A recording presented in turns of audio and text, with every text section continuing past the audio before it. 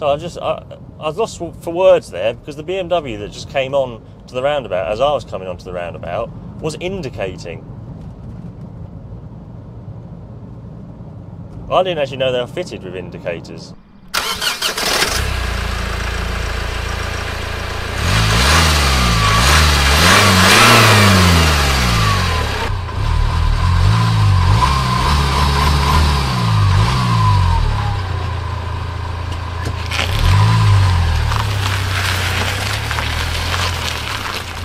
Hello and welcome back to another video. It's been a while, but I've been putting the Honda CR-V through its paces. Here we are about 2,500 miles later. Been up to Edinburgh a couple of times, actually no, once, and Devon, and then the daily drive around as well has added up to 2,500 miles. Similar to what I had in my previous car when I did a revised review, once I found out what it was really like. Terrible. But in this case, it has been a fairy tale instead of a nightmare. It's exceeded expectations. And as you can see, as with my other reviews, lovely day. Overcast, rain on the window. I was actually waiting today for the rain to stop, so I didn't have to have the window wipers on making noise, and I could actually go outside. So, a little bit more in depth than my last video. It wasn't too dramatic, was it? This is a 2.2 litre diesel Honda CR-V, about 150 horsepower, 250 foot-pound of torque.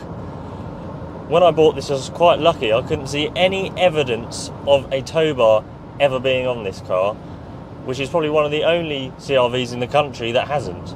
You buy them used with one, people attach them immediately. Sometimes people don't even want to buy one without a tow bar already attached to it. They are incredible for towing catering units, caravans, trailers. They're the go-to, especially sort of £5,000. The MPG hasn't been too bad. It's been 45 miles per gallon, which is better than, I think, about 42, which is the official figures for combined. So yeah, 45 MPG, it's been pretty good. This car's just been very, very looked after, and I think that's what's getting the higher MPGs. It's had the best oil, the best diesel service every single year. I'm only the third owner. It's only done 65,000 miles for a diesel. Pretty much nothing, just worn in.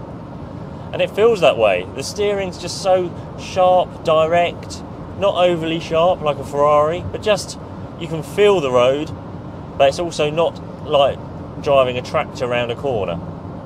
That's the funny thing. I think that horsepower on this, 150, sounds quite low for a car like this. Or a car in general. It sounds quite low in my opinion, but it's the torque where it kicks in. I mean, you can pretty much overtake almost in any gear, to be honest. That overtake I just did, it wasn't very extreme. That was in 6th gear. If you really needed to drop it down a gear, you can overtake anything in this car. I mean, I've worried in other cars that I've owned, but in this, it's not a concern in the slightest. The seats are very comfortable. You've got lots of adjustment here. Lumbar support. You got, it's all electric on this seat only, privileged seat. And as I'm driving, the weather's getting worse again. Of course it is. This car's big enough. I've been very tempted this year, if it wasn't the worst summer and July on record, in the top 6 officially. Worst, rainiest, July. Hopefully September and, hopefully half of August. August, September, October will be fairly nice. This car, I believe, is easily big enough to put at least a camp or a military-style camp bed in the back, I would think. So save necessarily having to get a tent. I might want to if it's too hot, but lay a bedroll in the back of this. Camper van, caravan, camping, tent. Have a little gas stove. I think this would be a great car for this, Overlander. And on my journeys, having the 4-wheel drive, I think that helps with the torque figure, because it's got the pulling power, you've got the grip. You're not attaching a caravan that's so heavy that the front wheels are just spinning. This. Audi RS3 level of acceleration.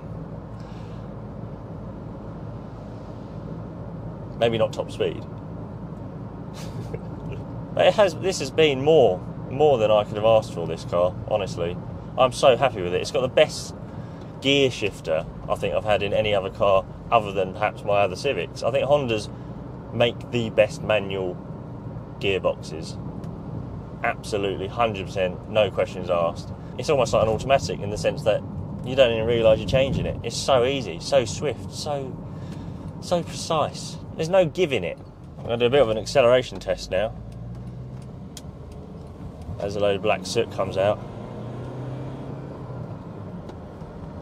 It does. There's no DPF in this, so sorry.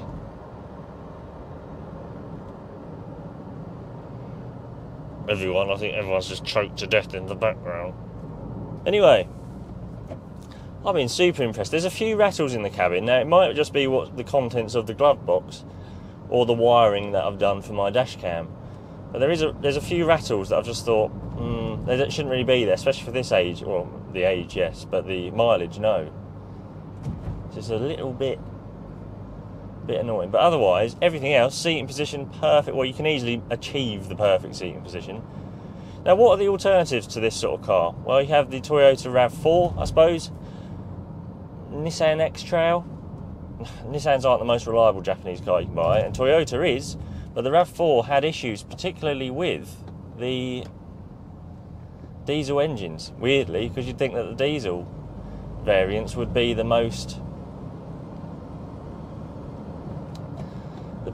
popular, but I think it's just a little bit hit and miss. I think the later ones got better.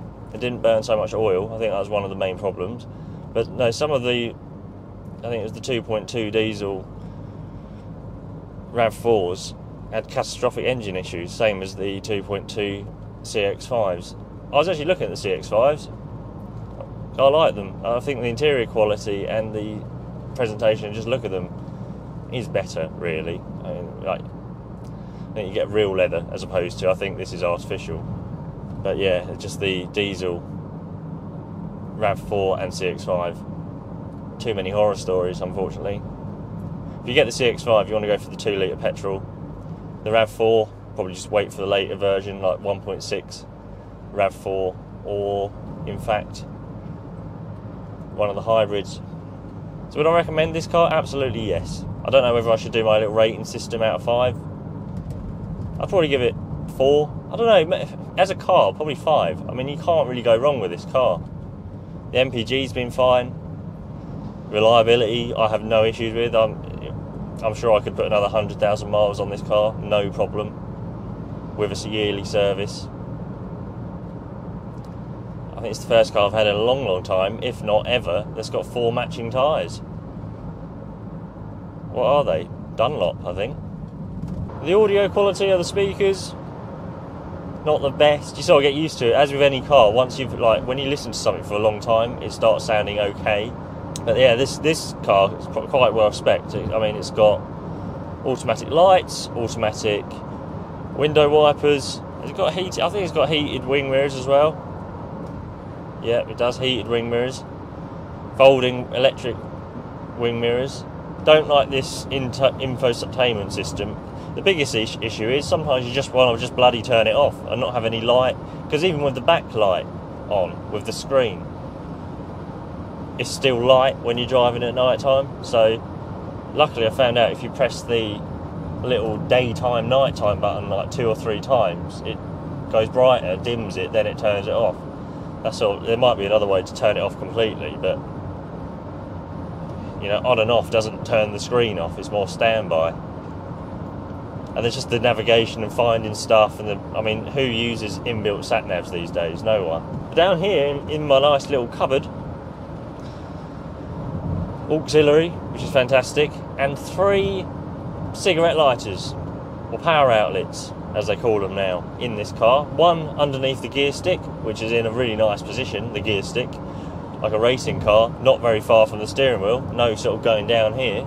Love it. More cars should have it up here, like the Honda Civics.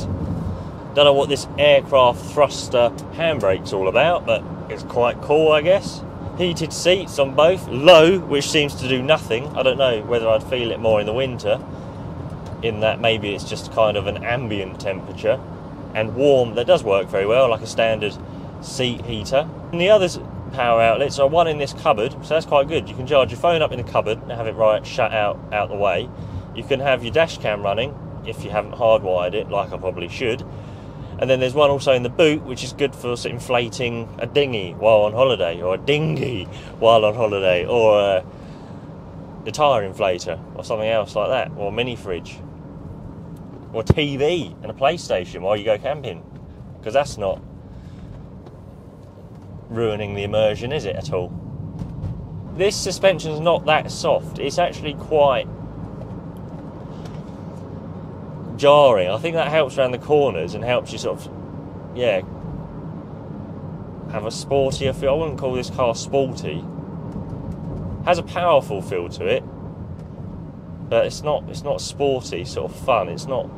The steering it's heavy steering and fairly firm suspension, so it's probably better than, say, a C4 Cactus, but probably not as sporty as a CX-5. Which I don't know. Some people say that's a little bit too firm for the majority of people, which it probably is. I haven't really bought this car to be a sports car, but it is nice to feel what you're doing. Some cars that are just so numb. I, in personal experience, think it's actually quite dangerous having too numb of a car. But the CR-V, would I recommend it? Absolutely. I got this quite cheap, but so I would say for a really good one of this era, or maybe sort of up to 2010, this is 2007, so it's fairly... It's the year it came out, so it's amazing they got it first time. Most of the time with cars, especially the first generation, or when it's just come out the first year, had all sorts of recalls and things. But Honda, 65,000 miles, this will still be going at 165,000 miles, and it's the sort of car that if I get another car, hint hint, I could potentially see myself just keeping this and putting it in a garage and declaring it sawn, and then, you know, if I ever wanted to convert it into a little overlander camper, or just use it for going up to Lake District or something, I got it. It's such a good price for this car. But yeah, for this car, maybe up to 2010, £6,000, probably get you a really good one. You're sort of looking 10,000 for the next generation for a decent 2-litre diesel, 1.6 litre diesel. I know some people say that petrol makes sense, but you're better looking for a crossover, I think, if you just want a city car. I mean, I wouldn't buy this car just for driving around a city or a town. It's just too big, too much. You just don't need it. It's over the top, especially like 4x4 and that.